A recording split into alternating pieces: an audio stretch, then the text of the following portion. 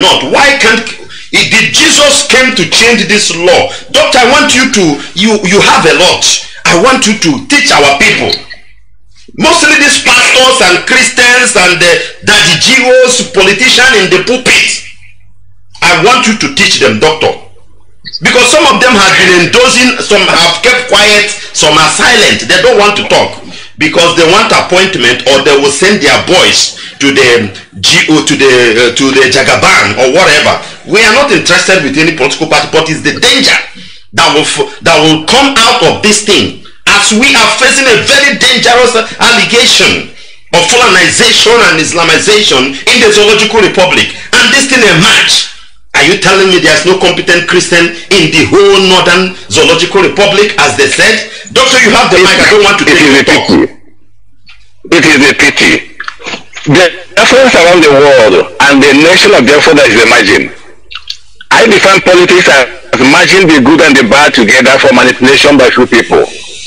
And the Bible will follow writes that my people perish for lack of knowledge. Like I said before, many people believe that everything can go, but this is wrong.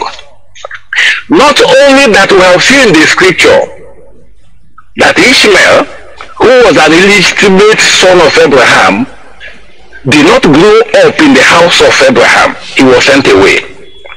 And before he was sent away, even when he was still inside the stomach of his mother, the God of Abraham caused him to be a terrorist. You get this information in Genesis chapter 16. He will be a wild monkey, a wild donkey, and his hand will be against all his brothers. This is the origin of terrorism. This is the origin of terrorism, and that is why they are terrorists. Ishmaelites are descendants of Ishmael, and Muslims come from there. When they were sent away, they went back to Egypt. The mother is from Egypt. Haggai was an Egyptian. And after quite some time, it is this Egypt that held descendant of Isaac, the children of Jacob, as slaves for many centuries. Why is it that our people, why is it that Bible believers who study the Bible will not believe that what Almighty causes, nobody can make a right? Nobody can make a right. Whom he causes, he is caused forever. And whatever he does that is good, it remains good as long as the distances and the decisions are kept. When Israelites left Egypt, they were warned. Don't even believe the politics of other nations. The Almighty himself is our king, is our savior, is everything, is our leader. And then look at what happened when these people were in the promised land. They went to Samuel and asked Samuel for a king like other nations. This is an insult to the Almighty. And the Almighty did not do much. He told them, okay, he told Samuel to give them the king they want.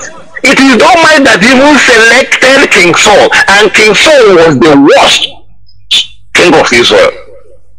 So when we are in a hurry to do anything, the Almighty will destroy us. Every gift of the Almighty is not always real, especially when we are craving for it. Look at when the people crave for flesh meat in the wilderness. He gave them the flesh meat, but everybody who tasted that flesh meat died. Our people should know that we should be peculiar when we do the right thing he wants us to do, when we avoid the people he wants us to avoid. There are two sides of every coin, the good and the up and the bottom. Two sides of road, the narrow way and the highway. And Almighty had made a choice for us that we should follow the narrow way. Through the narrow way there is life, and we abandon it. We believe that anything can go. Why should we, Bible believers, allow our enemies to rule over us? Muslim ticket is a danger. The purpose of Ishmael is to conquer Isaac. The purpose of Ishmaelites is to conquer Israelites. But Israel has refused to be conquered till this day. Yes, we know that for quite a lot of centuries there was no Israel because of their sin. And when they realized themselves, they came back. And they are power now in the Middle East. Why can't Biafrans? Why can't Christians be strong wherever they are? I really don't know why. Is it because Christians hate Christianity? Is it because Christians hate Christianity? But the Jews never hate themselves. And that is why they remain formidable in the Middle East today. I call upon Biafrans, I call upon Christians in Nigeria to sit up. You can only be special. You can only be peculiar. You can only be royal priesthood. You can only be holy nation. When you are willing to do the business of God of Abraham. God of Abraham is God of all. But the problem is that not everybody is worshiping God of Abraham. We can only worship God of Abraham when we do what God of Abraham directs us. Many people are not doing it. And those who don't do the business of God of Abraham are not worshiping God of Abraham. When we go through Leviticus chapter 18, there are a lot of restrictions there. There are things a good person should not do. There are things those who belong to, who serve God of Abraham will not do. Others may be doing it, but we cannot do it. And when we don't do it, the Almighty protects us. But when we wish to be drawn by the evil, the Almighty will destroy us. I demand Christians in Nigeria to sit up. Muslim ticket is really a disaster. Let us look behind. It was formerly, or not informally, even still, in the ruling party we have Muslim, Christian, but is that person a Christian? Is that person a Christian? Look at what is happening. Under his watch, more Christians have been killed. Under his watch. He's really not a Christian. He's really not a believer. A believer should not be by name. A believer should be by works and by action. How can we have a believer who does not even talk in the midst of destruction of his people? It's just like the Pope. Bible prophecy tells us that Pope is really not a good person. Daniel chapter 7 verses 20 to 25. When we see a history of papacy, which is sprung out of Roman Empire, when Roman Empire fell in 476 AD, along the line, the Roman Empire was divided into 10 ethnic nations. After a short while, in 438, that was when papacy rose up, Bishop of Rome, and became boastful, became different from all other kings, and spoke boastfully against all other horns, because in Bible prophecy, a horn is a king. Horn is a king, and the beast is a nation.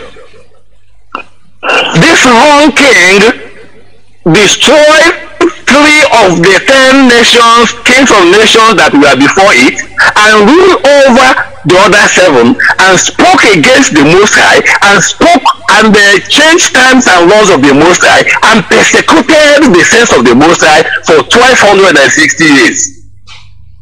What are we saying? It is not those who call on the name Lord, Lord, but those who do the will of the Lord. But the thing is that when we say this Lord, the Lord is undefined. We have to drive his name. It is what distinguishes him from all others. Many of us have killed us in the name of Christianity. Many of us have killed us in the name of Christian. But how many of us are looking into the world to know that this world has been foretold and anything happening is written in the scripture? Doctor, I want to throw in so that we gather more things from you. There is something you said now. Presently, we see the insecurity, we see the agenda coming, we see the intention is very visible. Even they have written letters to churches that churches will be closed, shut down. Attack on the churches have been increased. All this while, despite we have number 2, who is a son and a pastor, not a Christian. He is a pastor, Professor Osibanjo is a pastor in Redeemed Church, a very big pastor. We have seen his position there, and all these things are happening. He cannot talk. He couldn't say anything. I want you, maybe will I call it prediction, or what you know that will happen based on the calculations of what has happened before. The moment you give them chance, they will come in and dominate and destroy you.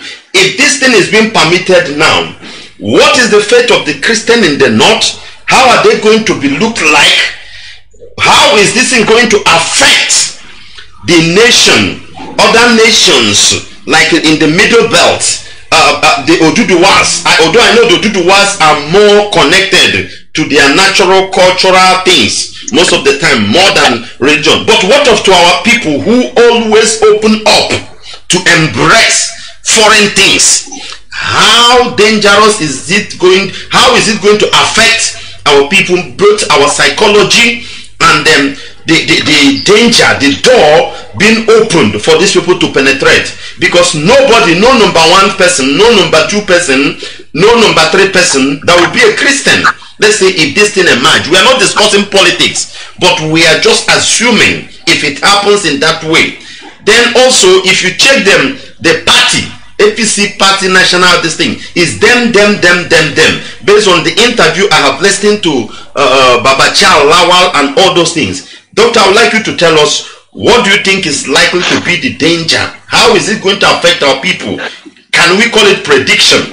Or based on your calculations, you have seen how they have conquered many places where chances, just a little chances have been given, and they were able to penetrate. Can you maybe throw some light on that area, please? When the people choose tolerance, the enemies will adopt violence. When we want to be tolerant, our enemies are violent. There is war in this life, and the Almighty has prophesied, has told us that while we get towards the time of the end, it is the time of wrath. The two laws I have mentioned are at war. If we give a chance, we will be destroyed. Because devil is at rage to destroy the remnant of the children of the Most High. We should take what the Almighty has told us very serious. To remain special to Him, we should avoid everything He wants us to avoid. He is not saying anything more than what He has said. We should remember that in the Garden of Eden, He told Adam and Eve not to do some certain things. When these people choose to be carefree, when they wanted not to do, He allowed them. So the Almighty allows anything to go because we don't listen to Him. But when we listen to Him, He will stop it, because we will always, stand by what He says. What am I saying? The chances that these people will destroy us if we do nothing is 100%. When we look behind, it cannot be easy. When we look ahead, it will not be easy. At present, it's not easy. Muslim ticket should not. In a land where there are Christians, there shouldn't even be a Muslim. Because the children of the Most High are not Muslims.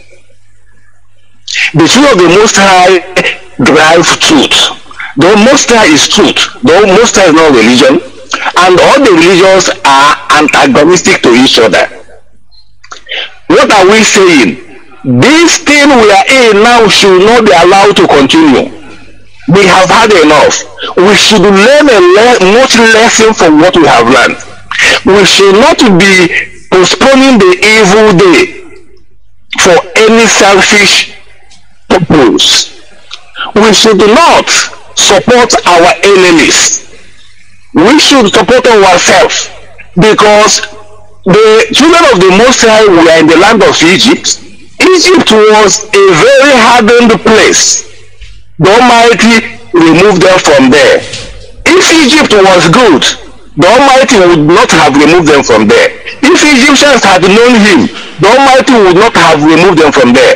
We saw the contest between Moses and the Egyptian. It shows that their gods are not the same.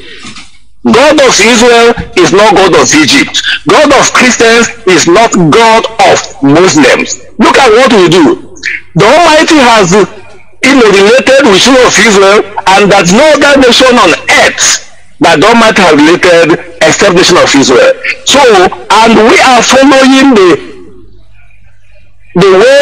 ways he has related with the nation of Israel, and no other nation on earth is doing that. So why should we be coexisting and allowing our enemies to be ruling over us? This is really not good. This is really because we hate ourselves. This is really because we love others more than us, and these others we love more than us are our enemies. Why should good people love their enemies? Good people should love good people, and the bad people should look unto the good people to be good, and not good people looking at bad people to be bad. It has not been easy with us because we want to perish for lack of knowledge. Why should this thing be? We have to question ourselves. It's all about money. It's not all about wealth. Doctor, I want to throw this also to you. I don't know how funny it may sound or whatever, but I believe somehow it will give maybe insight. What is the difference between the God of Abraham in Genesis 21 from verse 12, where he says separate these two people, and the God of Jesus of the Christian church? What is the difference between the two gods? Is it the same God, or are they different gods? And why is it that the mind, the understanding, the philosophy in Christendom is a philosophy that will destroy them? Accept everything, liberality, whatever that comes in, no problem. I want to know, this God that put the law and command, and this God that brought Jesus, are they the same God? Biafrans, when we do not do what the Almighty says we should do, it is devil talking to us. The God in the scripture is the same God forever and ever.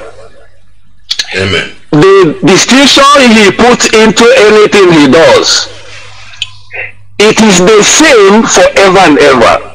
It is due to misunderstanding that people do whatever they do, and the Muslims, they turn around and claim it is the same God.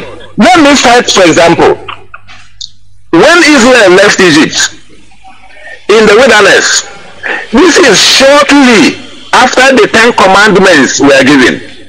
10 commandments is the eternal law of God of Abraham. He can't even change it forever and ever and ever and ever. Because it is the 10 commandments that state what is sin and define what is love. If you violate any of the 10 commandments, you don't love, you're a sinner and a sinner and a sinner. Okay, after the 10 commandments were given, the Almighty called on Moses to come up. When Moses went up, just stayed for less than 7 weeks. Aaron led the children of Israel to break the second commandment. And the second commandment forbids making image in the likeness of anything. Do you know one funny thing? Breaking this second commandment and molding this golden calf, Moses called it God who led them out of Egypt. This is shocking. This is sad. So what people do is to call whatever they call and say it's God of Abraham. This is wrong. There are laws of the Almighty that are eternal. And many Christians have misunderstood him, and they are not worshiping God of Abraham, whom they call Jesus, and his stance against God of Abraham is fake. Is null and void. Is a deceiver, and that's why Christians are so much deceived. Can you imagine that these people are so much deceived, and the enemies are so much united that they are killing them? Imagine the irony.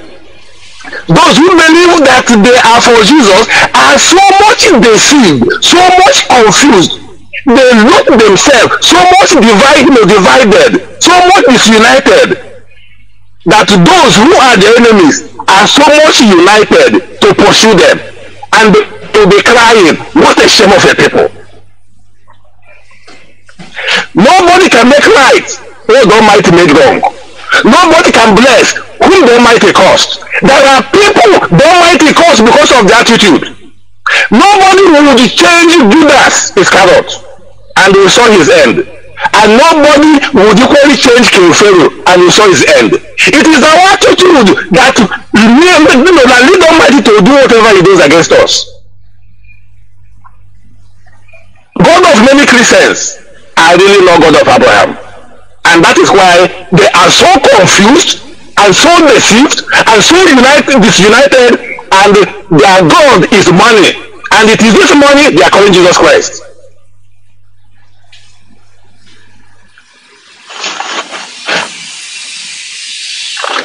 If Christians follow the path of Israelites and abide by the will of Yahweh, who is God of heaven, they will remain united. If we look up now, we will see that Israel is united, and that is why the enemies have not conquered them. If we are not united, enemies will conquer us. Enemies will conquer them. Because those who abide by the commandment of the Most High, the Almighty will protect them. I tell people, if we read Matthew 24, Matthew 24, the Almighty told the disciples that Jerusalem will be destroyed. The Almighty did not give them dates, but the Almighty gave them clues. This destruction did not happen in 2 years. It didn't happen in 7 years. It didn't happen in 10 years. It didn't happen in 15 years, 20 years, 30 years. And these people did not say, I buy them, I try by fire. No, they didn't say that. They were waiting and watching and praying and asking the Holy Spirit for direction. And this thing was happening.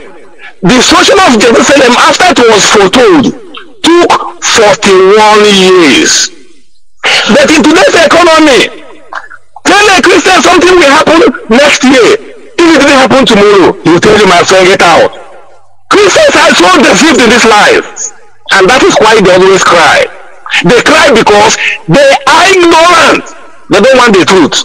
They are deceived. They are confused. But all information, all the power, the key to everything we have is in the Bible. Is in God's word. Is in Yahweh's word. Is the Creator's word. It is in the word that Jesus used when he was on earth. And the enemy could not conquer him. Enemy could not conquer him. When the Messiah came to earth, there were two things purposely he came to do. One was conditional. One was not conditional. The one that was conditional is that he must die no matter how. He must be put to death, because the wages of sin is death. Messiah died because he stood in the way in order to pay the death penalty that was due for Adam and Eve when they violated their rule. And the other one is conditional. He will set up the kingdom of righteousness on earth if and only if Israel cooperated. Because if you read Daniel chapter 9, verse 24, there are 6 conditions given to them. If they fail in any of the conditions, the Almighty will not restore kingdom of Israel again. He will not establish kingdom of righteousness. And we all read in the scripture that he came to his own, and his own receive him not. Why should he be gracious to his own who receive him not? Look at our prophet today, Nnamdi Kanu. Is there anything he said that has not come to pass? Why is it that people are blind? Why is it that people are just present day, they just want present time gratification? This is wrong. People are fooling themselves. The Almighty's way is real. The Almighty's way is serious. If we finally, Doctor, in rounding the program up now, what is your advice to the Christian in Zoological Republic? What is your advice to them regarding this danger that is coming? If they mistakenly give this room, it's like allowing this thing, allowing them to influence them more and more, giving them more chance to penetrate them, despite balancing things as a mere formality. Politically, it's just formality. They're still killing Christians, maiming Christians, burning churches. If they finally allow this, they know what will happen, just as you have said. What is your suggestion finally in rounding the program up? Then you round it up, you wrap it up, because time is not on our side. Doctor, what is your suggestion to Christians? I call on Bible believers to humble themselves and unite. Two people can't work together unless they agree. Two people can work together only when they agree. And the terms of agreement is in truth. Our God is truth. Our God is the right God. If we fail to unite, I will now ask Christians in Nigeria to look for a visa in Somalia and Afghanistan. Nothing will stop their destruction in Nigeria. Nothing. Truth is not a hope. Truth is not a wish. Truth is absolute. The Almighty told Israel and the whole world, if you don't do what I command you to do, I will destroy you. Christians in Nigeria have never done what the Almighty wanted them to do. And that destruction is coming if they allow Muslim ticket to sell. Prayer will not stop it. Fasting will not stop it. Casting and banting will not stop it. What will stop it is their unity and their way of righteousness. If not, people will be massacred. Devil is walking through Muslims in the world. Wherever they are, is not safe. I want to tell Christians that love money, and with money they will die. I will tell them that they should remember that Messiah was tested and he was offered the whole world, and he still say, get behind me, Satan. Anybody who is because of money and is selling his birthright, how can a person who studies the Bible have any relationship with the Muslim?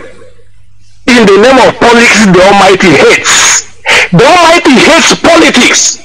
The Almighty gave his people civility. And this is why when Israel wanted to embrace politics, the Almighty was not happy. The Almighty told Samuel, listen to them, it is not you they are rejecting, it is me, their king. I am their king and savior, and they have rejected me. Okay, give them what they want. And who he gave them is the worst of all the kings of Israel. So I have to warn Christians in Nigeria, if they make this mistake, I will invoke heaven to destroy them. They are not worthy to carry Bible. They are not worthy to open Bible. They are deceivers, and they root, they smell. They hate Christianity and they hate themselves. But evil people love themselves and they will pursue them and destroy them. Matthew 23. The Almighty cursed the leaders of Israel. Woe to them, woe to them, woe to them. And the Almighty in Ezekiel chapter 14, if a country sin against me, I will bring famine. If a country sin against me, I will bring terrible disease. If a country sin against me, I will bring wild beasts. If a country sin against me, I will bring war. If Christians make a mistake this time around there, Muslims will destroy all of them. And nobody will stop it. This is the word of the Most High. Protect yourself. Protect whom you claim is your God. God of Ishmael is not God of Isaac. Yes, it is the same being that created them, but everybody is not worshiping the same being. We have to understand this. Why are we praying so much because of money? Why are you praying so much because of sex? This thing shouldn't come in the midst of believers. There are two things believers will not do. They will not lie. They will not get tired. What is happening with our people? Because there is freedom. Freedom of speech, freedom of association doesn't mean that one should be stupid. When the devil wanted freedom of speech in heaven, the Almighty told him that there is a limitation. And he expelled him from heaven. All those fallen angels, they are about 200 million. And they're here on earth, they're in that beast. So we should be very careful. We should be very careful. No Christian should vote for any Muslim in Nigeria.